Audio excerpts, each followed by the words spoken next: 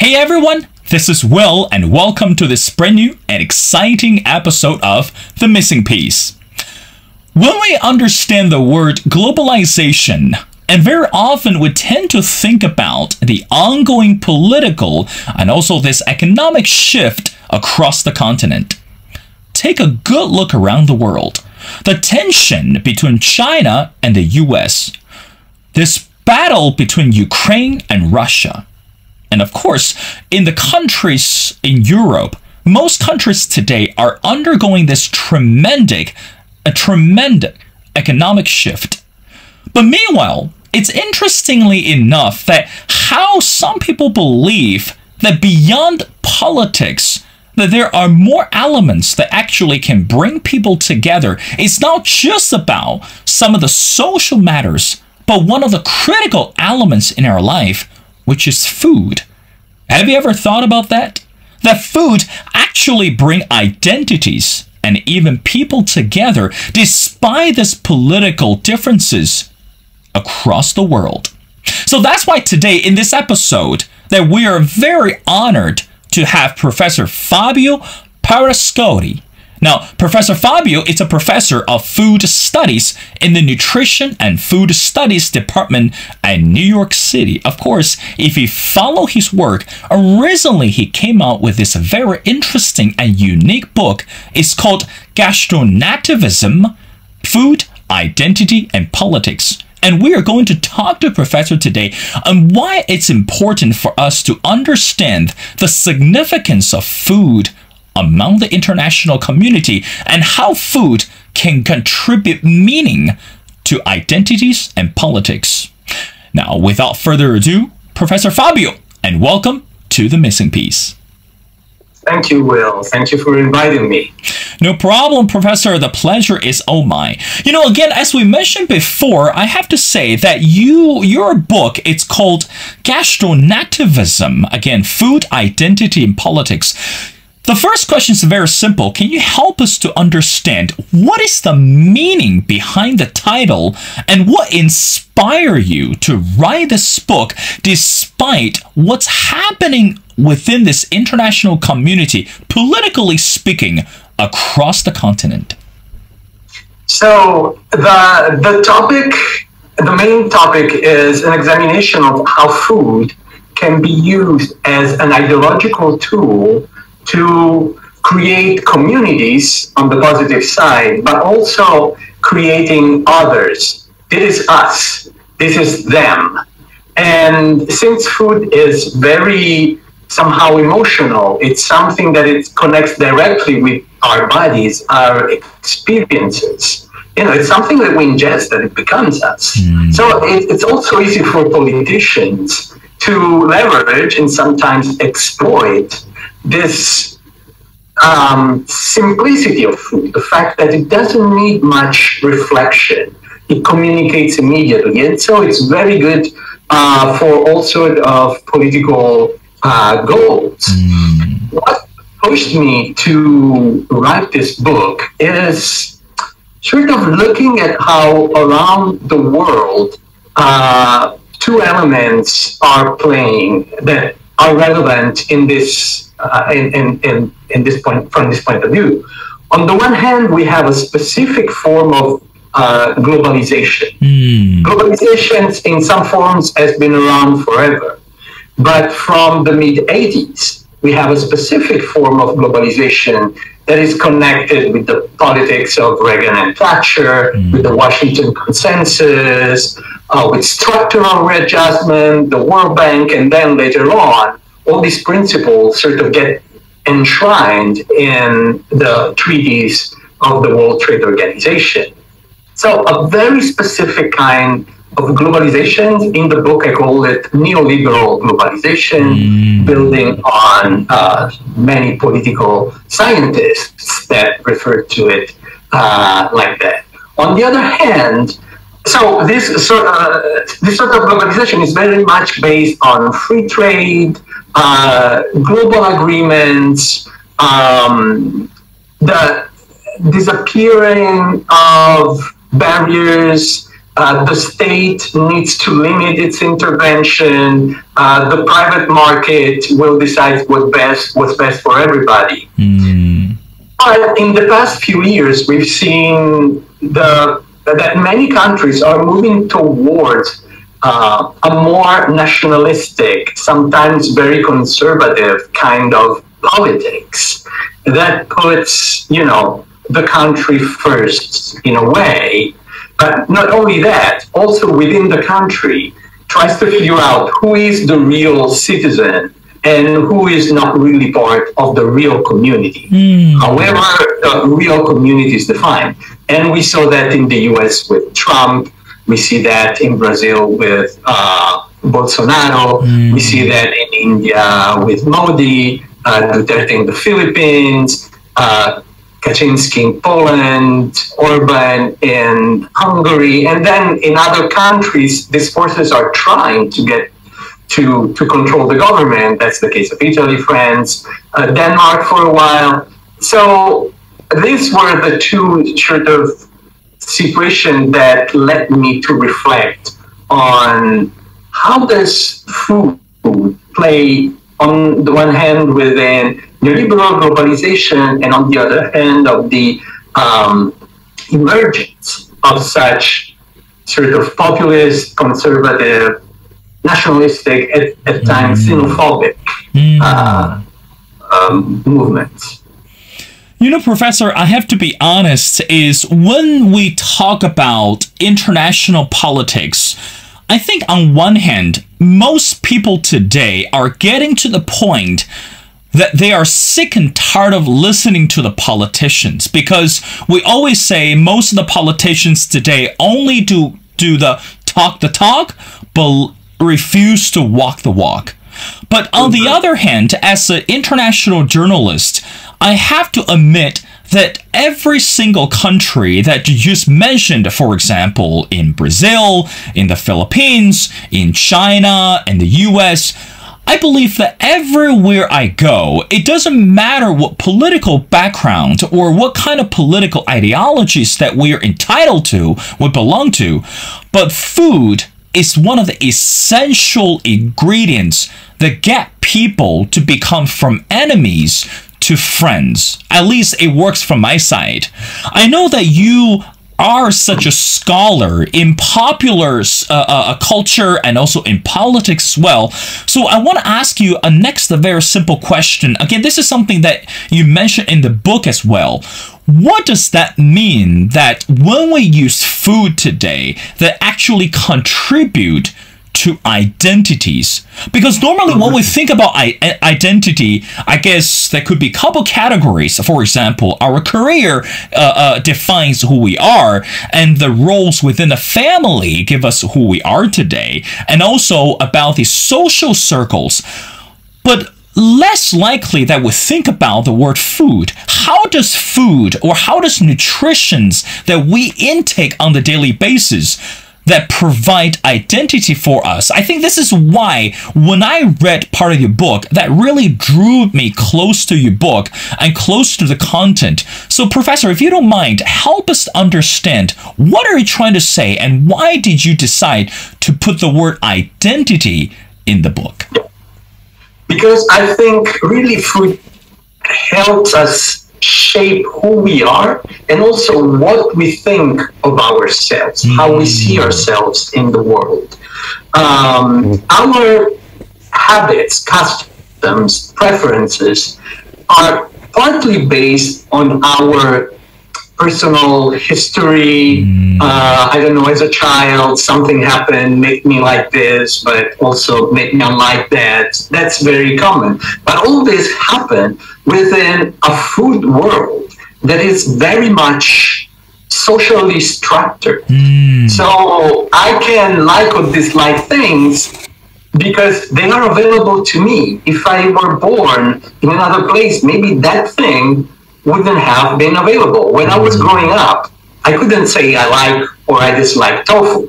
Tofu was just not part of what we ate in Italy. I was born and raised in Rome, and back in the day, I'm quite old. We didn't have that.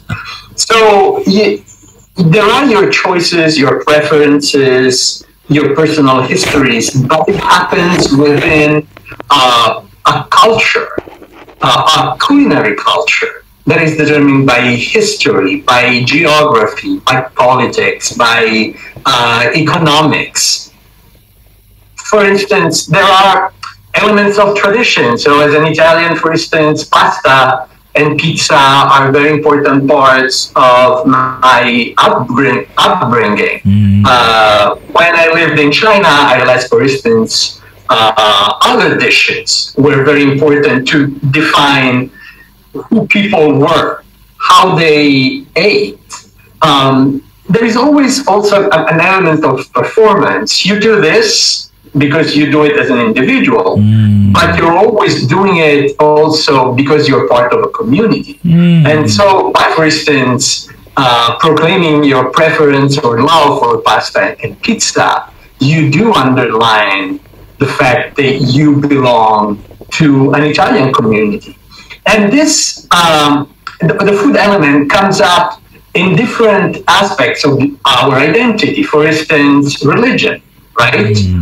As a Catholic, I basically can eat everything, but the church still tells me, well, before Easter, if you can do some fasting. But for instance, Jews and Muslims can or cannot eat certain things. Brahmin Hindus tend to be vegetarian, if not somehow vegan. So you have religion. You have age. You know, we eat different things at different ages. So that's right. Also what we eat somehow defines us in that specific phase of our life. Class. Who can afford caviar and foie gras? And who can afford just a bowl of rice every day? So also class really defines us. Gender. It's very important. Here in the US, for instance, there is this cultural idea that meat, especially, big steaks, are for men. And it's not proper for women to eat that much meat. And, maybe a salad, something daintier is better for women. Not only that, in terms of genders, usually women are those in charge of buying food, cooking food.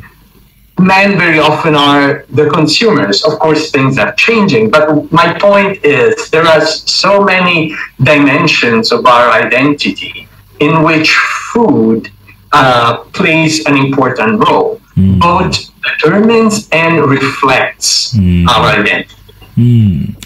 Professor, it's so interesting, again, going back to the book, that I know you're quite a scholar, and also you traveled and lived throughout different countries and different parts of the world. For example, like you mentioned before, that you were born and raised in Italy, but also throughout the bio, you traveled to Nepal and also Beijing, across the continent. Now, Professor, my next question, I want to go back to the word food design.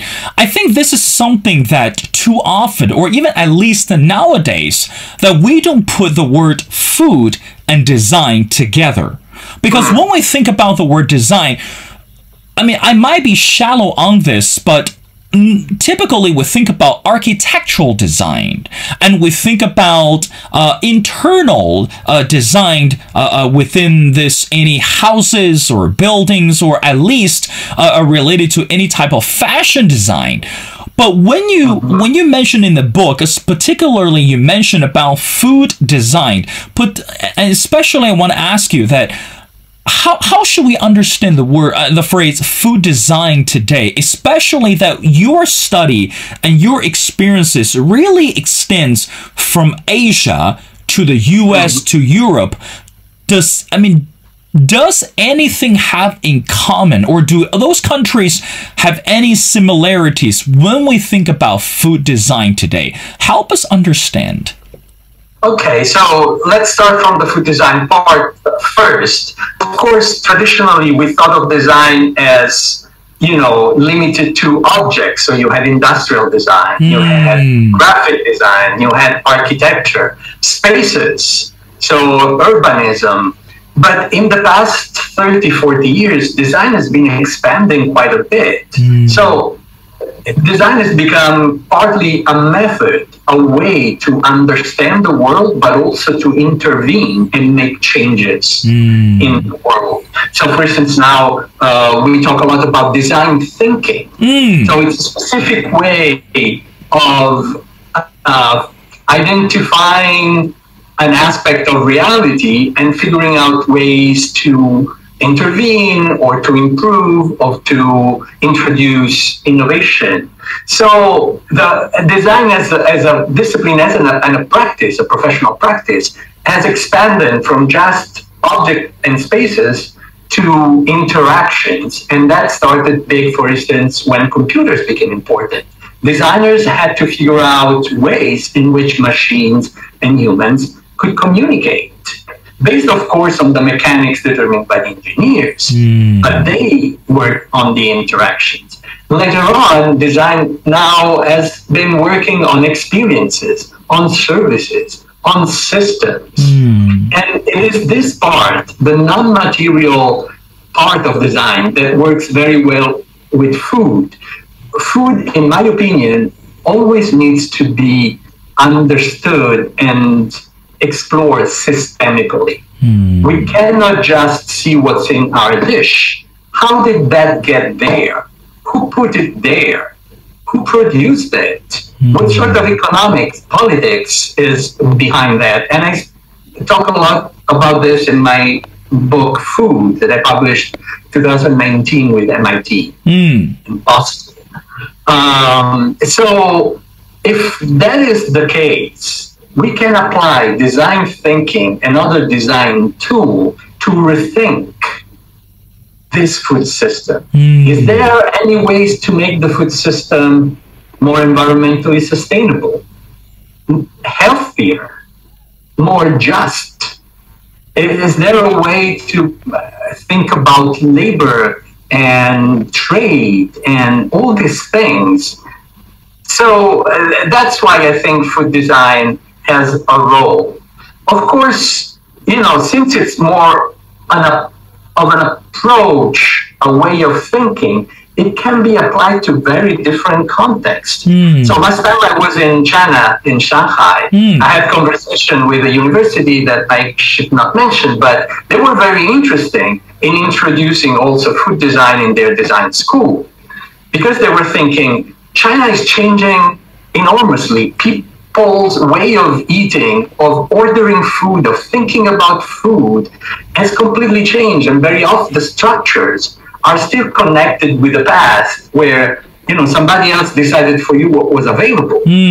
But for the younger consumers, that doesn't really make sense. So what can design do there? And that's the case of China, but in Italy, design can contribute other things, and in the US, other things. I think it's really a method, a way of thinking, looking at reality and trying to intervene other than specific objects. Professor, I want to get to the next part, which is the third part of the session regarding politics. Again, back in the days when I was travel in China, as we mentioned before, that you went to Shanghai, and of course that I was able to visit Shanghai and other multiple cities in China as well. But one thing that I noticed that that's something that you might agree with me, that in China, that food is not just about the way that you treat or you show hospitality to one another.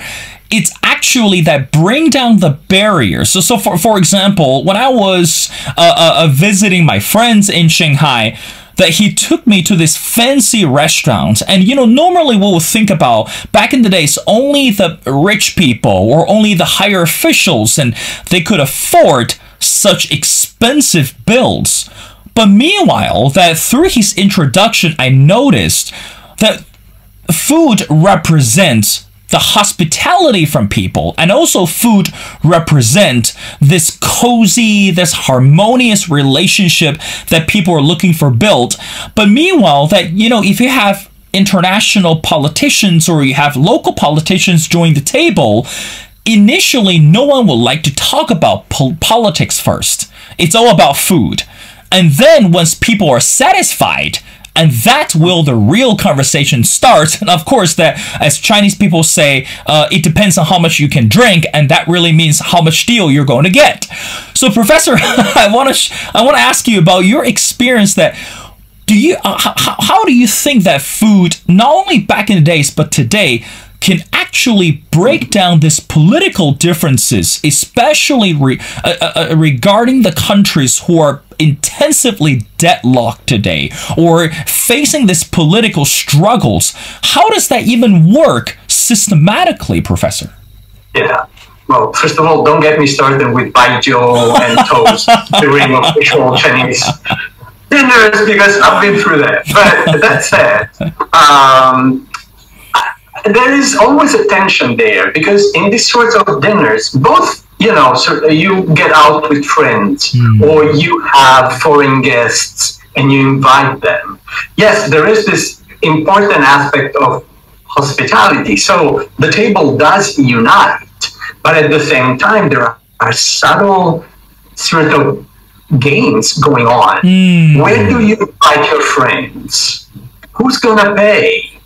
And do I want to show off my knowledge of the food world? Do I want to show my refinement, my cosmopolitanism? So yes, you're spending time with friends, but at the same time, you're performing your identity in very subtle ways. When it comes to official meals, this becomes huge, because at that point, what is put on the table, how it's cooked, who cooks it, are very important political messages. So even if, as you said at the beginning, everybody is happy about the meal and they enjoy eating, but through those gestures, lots of negotiations happen. And I think that's one of the elements that, for instance, gastrodiplomacy really looks at. Because on the one hand, gastrodiplomacy is there to, as you say, bring different peoples together. But at the same time, there is still the interest of one country to show its best, to improve its trade, to improve its status around the world, or to showcase its power. So I think there is always a tension between these elements. So as I said in one of my first books, the table unites and divides, in the sense that these tensions are still there, and if they're not sort of controlled, they can get ugly. And in my book, for instance, I mentioned many cases in which this gets ugly. Also, one element that I want to point out is that being open to, food from other cultures, ethnic foods, doesn't mean you're actually open to those communities and those people. We can see here and in Europe with immigration, but I've seen also in China with different kind of, minority, 少数民族. What happens? Yes, I enjoy their food. They're offering me a service which is convenient, which is cheap. It provides variety to what I eat. But do I really engage with their culture? And more importantly, am I really open to welcome them as part of my community? Or will this just be sort of an economic interaction? They produce cheap, convenient, I buy, but they need to stay where they are. And that is often the case here in the US. Lots of people who are really against Mexican immigrants, very happy to tacos and burritos. No problem for that. As long as the Mexican stays in the kitchen, makes cheap food, and it's sort of in their place, fine. Do they really getting in conversation with Mexico as a culture? Not really, because then, the physical walls are being built. That's right. Well, Professor, I know you're very busy, and I got two more questions before letting you go. Now, my next question, again, based on my travel experiences and, of course, across the continent, I realized that more and more people are really into eating healthier and more nutritional. And I think this is not only that it's on the rise among the countries in Asia, but also across the continent. You know, for example, a lot more people around me back in the days that when I was traveling in countries in Southeast Asia, they were thinking about, or most of them, they were vegetarians because they were, they have this different ideologies and different concepts and stuff. Now, Professor, help us to understand, how did the concept of eating healthier getting more attracted or more traction these days? And that's number one. And number two, I think despite of political differences or nationalities or anything, but at the end of the day, people are still thinking, how can I eat well in order to live well? So how should we interpret those commonalities today?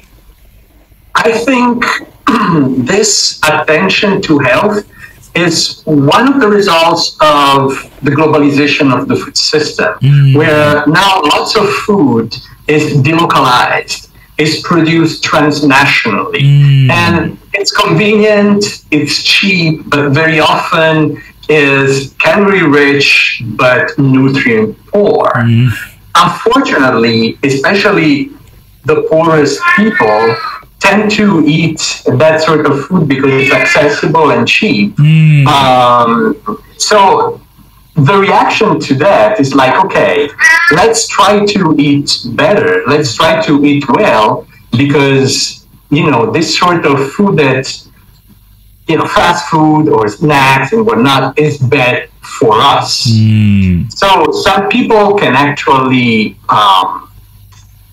somehow afford it. Here in the US, unfortunately, that sort of fast food, cheap food, is more affordable and accessible to the poor. So you see that overweight children tends to be of lower classes, and fit and healthy children tend to be of upper classes, which is terrible in many ways. In other parts of the world in which this industrialized mass production of food is still penetrated, it's easier, even for the poor, to eat healthier. Because, I'm sorry, my cat decided to show up internationally, because they have the opportunity of having access, for instance, to cheap vegetables and fruit. In certain countries, especially the most industrialized one, vegetables and fruits of good quality have become sort of a status symbol. You go here in New York, you go to the farmer's market to get the best of what's in season, but the prices are much higher than the fruit and vegetables that you find at the supermarket, which are produced industrially, in big fields with machinery. Very often the quality is not as good. They are selected, those varieties are selected to give big yields, to last a long time in stores. It's not about quality and taste. Or, you even have processed food that it's really cheap in many ways. So I think this desire to eating healthier is a global phenomenon, but depending on the context, different parts of the population have or not have access to it. Professor, I want to wrap up our conversation, and I don't want to keep your cat waiting for so long. I know the cat want to be entertained, but anyway.